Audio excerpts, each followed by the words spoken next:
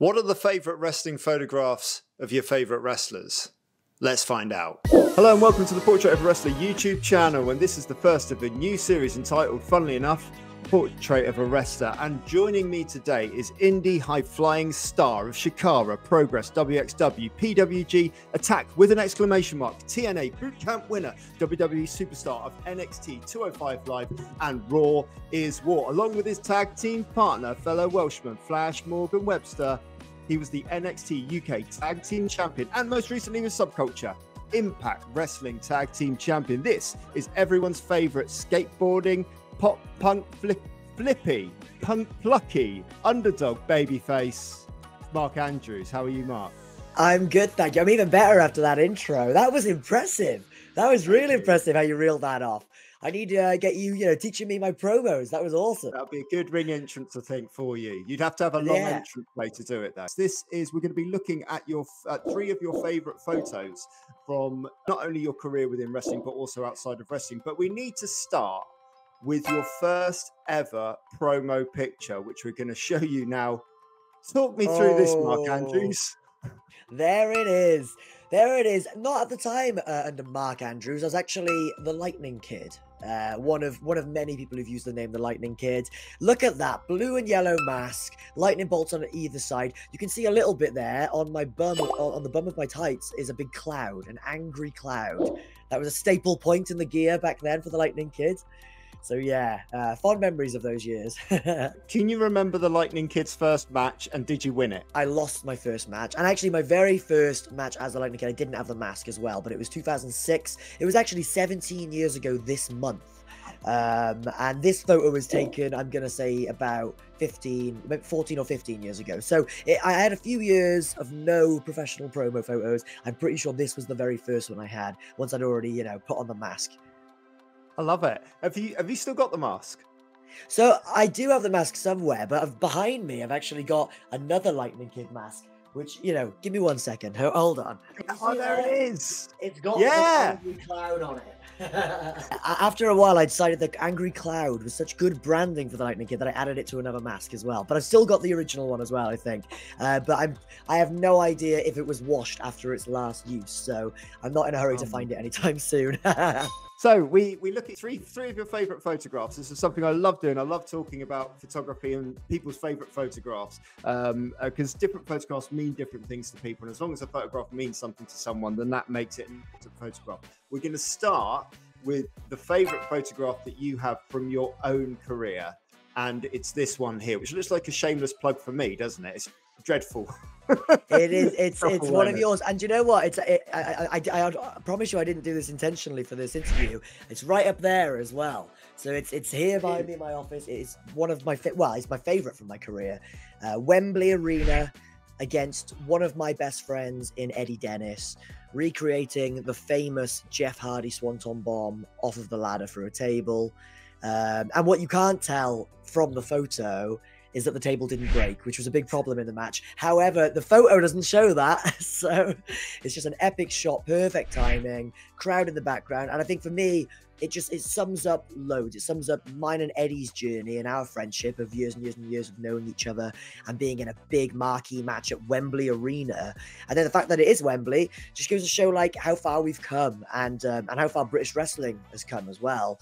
And then more importantly as well, it's me impersonating one of my childhood heroes in Jeff Hardy. One of the first wrestling match I ever saw was the Hardys against the Dudleys at Royal Rumble, and he does a very similar spot off of the kind of little balcony area.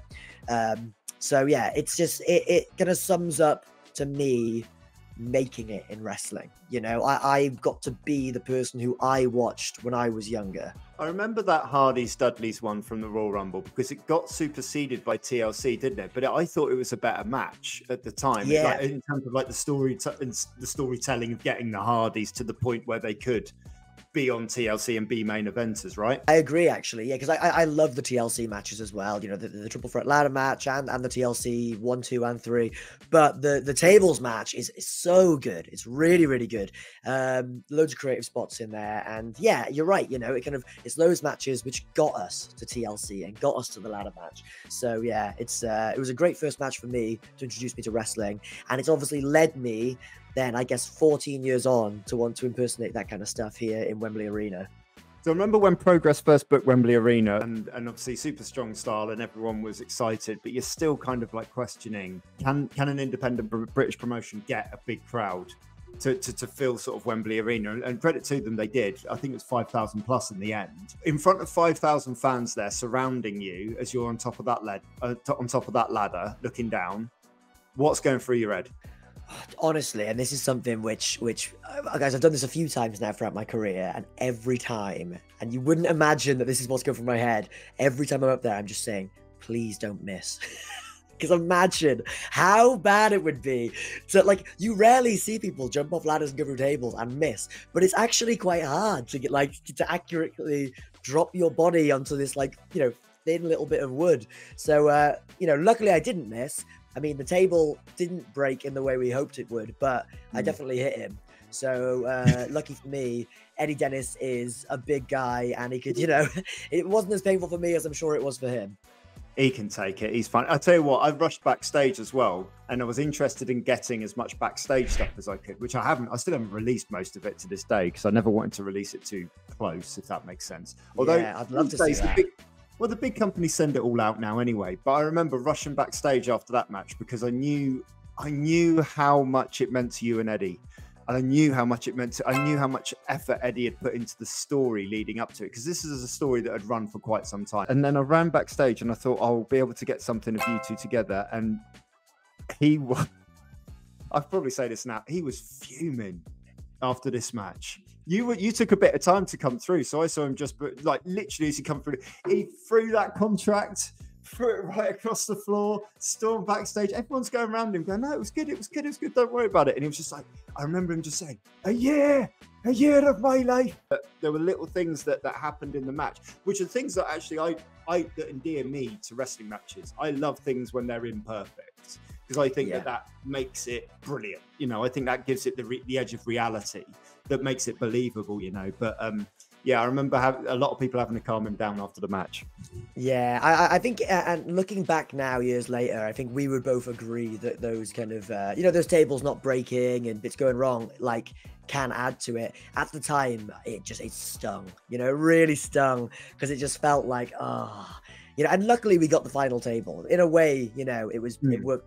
Some would say perfectly that none of them broke until the final one, but it definitely just felt like, you know. Also, I guess, like, on that show, the actual main event, which was Tyler versus Walter, that wasn't the initially planned main event. So you'd had people drop out. I believe it was like Zack Sabre and Ospreay. So to us, in some ways, we kind of felt like the main event, because we'd had a year or year and a half storyline building to this moment, like almost dragging it out all the way until Wembley. So I think that's what put the pressure on our shoulders as well. But now I look back at it so fondly, because I mean, you know, and these photos, you know, every time I look at them, I feel so proud of what we did achieve, not just necessarily in the match, but that entire time, the year in build to it, the whole build to Wembley. So yeah, one of my proudest moments of my career was that storyline and you know, finishing it in Wembley. Right, image number 2. We ask you to provide you with an image from wrestling, your favorite image from wrestling that doesn't involve you, and you have chosen this one. Yeah, and there's a few from this match, and I had to kind of pick from. And I think this is the one which is my favorite, because to me, this shows what a spectacle professional wrestling can be. And as I said previously, you know, the first match I ever saw was, you know, tag team tables match at Royal Rumble, and I quickly was like thrown into the Attitude Era. So it was hardcore matches, table matches, ladder matches, Hell in a Cell matches. And I just remember as a kid being obsessed with this match from King of the Ring 1998. You know, I'd go back and watch it on VHS all the time, because I remember just thinking, it doesn't get better than this. Surely this is like the best match of all time, you know, because I'd never seen a spectacle like this. The fall from the Hell in the Cell, the fall through the Hell in the Cell, the bumps onto the thumbtacks, all of it. Like the storytelling throughout it, and you know, some might look at it now like come back just as some crazy car crash match, but to me, as like a 9-year-old kid, you know, going back and watching this, I remember thinking, this is it. This is what defines wrestling to me. And I think, you know, he starts the match on top of the cell, and this photo where you see the crowd behind so high up in the tiered seats, and he is the same, you know, Mick Foley is the same height as like the 20th row back or whatever it is. And it's just like, imagine being there, you know, imagine being there, knowing how high you are compared to the ground seats, and looking ahead and seeing a man the same height as you. And this photo just kind of encapsulates it all, in my opinion. You know, it's just, you can see how rowdy the crowd is, how excited they are, how close to the cage that they are as well, that front row. And to me, it just seems like, I don't know, you could show this photo to a non-wrestling fan, and at first they just think, what the hell is going on? Like, what is, I need to know more. You know, I need to know what is going on. Is that a wrestling ring or a boxing ring? Or why is there a cage? Why is he wearing a tie? You know, like, is it a mask he's wearing? Like, who are all these people? Like, there's so much intrigue from this photo. And yeah, I just kind of think it sums up the match perfectly as well. Like, the actual spectacle of what a Hell in a Cell match is and what pro wrestling should be. Obviously, there's lots of context and lots of photographs that showcase the high spots in this match, and they're some of the most replayed spots, you know, in wrestling history. It's interesting you note the tie for a non-wrestling fan to look at this guy with a chair, a mask, brown pants, this sort of ripped shirt but a tie, and you forget how much of a story arc Mankind's character had got to get to this point. But the only previous Hell in a Cell match within WWE before this one was Michael's Undertaker, where they did eventually get to the top of the cell, didn't they? So they did the whole, they went in and around, got out, went over the top, fell off, and then came back in and had the big ending. So like, this kind of felt like it took everyone by surprise, because I think everyone was expecting, oh, at some point they'll get up there. But to actually raise the stakes and go, and I remember JR's commentary was really synonymous with this at the time. Undertaker says, "He's doing it! You want me up there? You want to come up there and fight? I'm going to come up and whip your butt." Oh my. And Undertaker starts climbing the cell, and there's that real sense of anticipation. But I think in terms of, like you say, the whole spectacle, this, like, looking back at this photo now, the ruggedness of the fans around the ring and how close they are and the barriers feels like what 80s and 70s wrestling felt like when we were younger, looking back at those. Does that make sense compared to the modern day product? In wrestling, it's funny because, like, we always talk about suspending disbelief, right? And I always say it's not about making someone think that it's real, it's about making them forget that it's fake. Now, in this match, you are forgetting that it's fake, because parts of it are not, you know. And I think in wrestling as well, we have this trend in the wrestling business to try and get as much length from something as possible. So for example, someone could argue that maybe, you know, you shouldn't have started the match on the cage and done all these crazy big stunts, because this is only the second match ever, and you could have taken 20 years of Hell in a Cell to tell that story. However, I actually think in the contrary, and I can only assume that Mick Foley might have wanted this as well. Actually, instead of milking something through match and match to a bit more, he's created a moment that will last forever. And that, to me, means so much more than slowly telling a story over time. No one will ever top this. We will always go back and watch this match and just, like, look at this imagery. You know, this just, I mean, look at, like, the crowd. I don't think the match has even begun at this point, and the crowd are going crazy for the moment that he climbs up the top of the cell at the start of the match. I mean, that's just, that's magic to me. That's what I love about pro wrestling right there. Which of the two bumps are you taking? Are you taking the table bump or the one through the cage? Which one would you rather take? You know what? When I was a kid, I dreamed of taking both. And as I've gotten older and I've climbed those ladders, I've realized they are higher than they look. These are big boys. He is like 6'4" or something, you know? Yeah. I think I'd probably have to fall off of it. I don't think I'm heavy enough to go through it. It's insane. It's a great shot. It's a wonderful selection. And it was in my last video, I looked at some of fans' favorite photographs throughout wrestling, and there were at least 3 that came up from this match from different angles, from above and from below, and it's just so dramatic. It's such a moment in history. So yeah, that's a wonderful choice. Thank you. This one didn't come up, so I'm glad that you chose this one.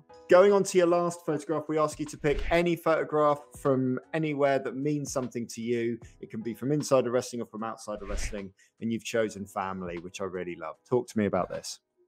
So I love this photo. It was only from maybe would say 5 months ago, actually.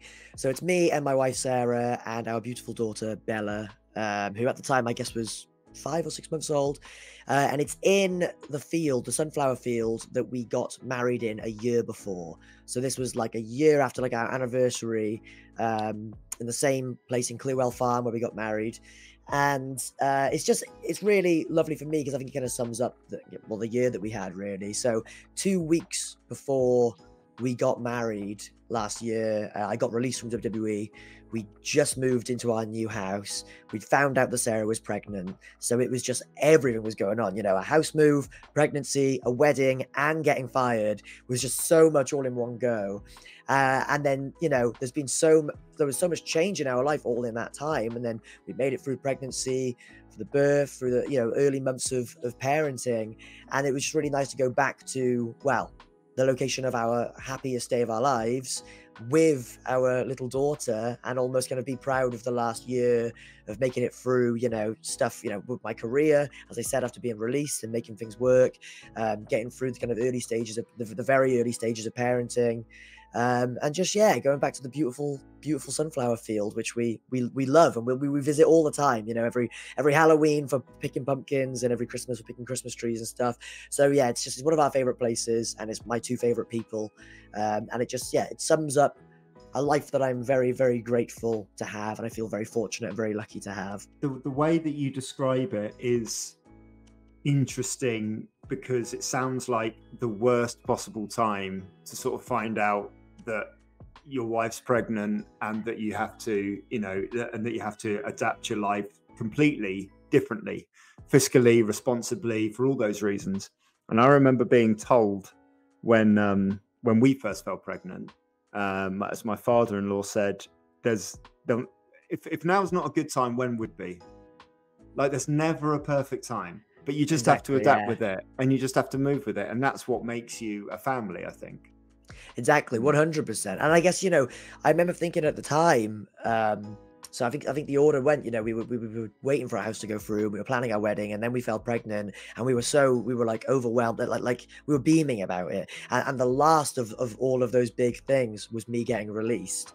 And I remember thinking, actually, it kind of eases the blow, because although, you know, anyone would be financially worried after losing their job with all that stuff going on, I was kind of thinking, well, 1 out of 4 isn't bad. You know what I mean? Like, I can't complain right now. Like, 3 amazing things have happened to me in my life. Like, we've just moved into our dream house.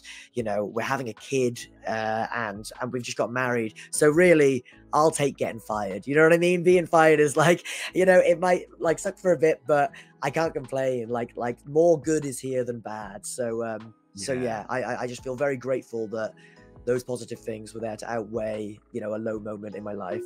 That's a really lovely way of looking at it. More good than bad. That's really cool. Exactly, yeah. So, Mark, 2024, what have you got planned? One thing I will tell you that we've got planned is some new music with my band, Junior.